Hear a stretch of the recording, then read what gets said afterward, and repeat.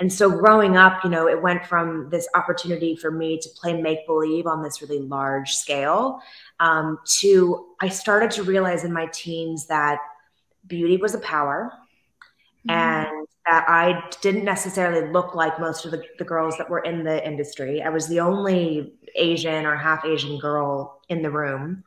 And I started to realize that there was not only limitations, but I was forced to kind of be aware of my aesthetic, probably too young.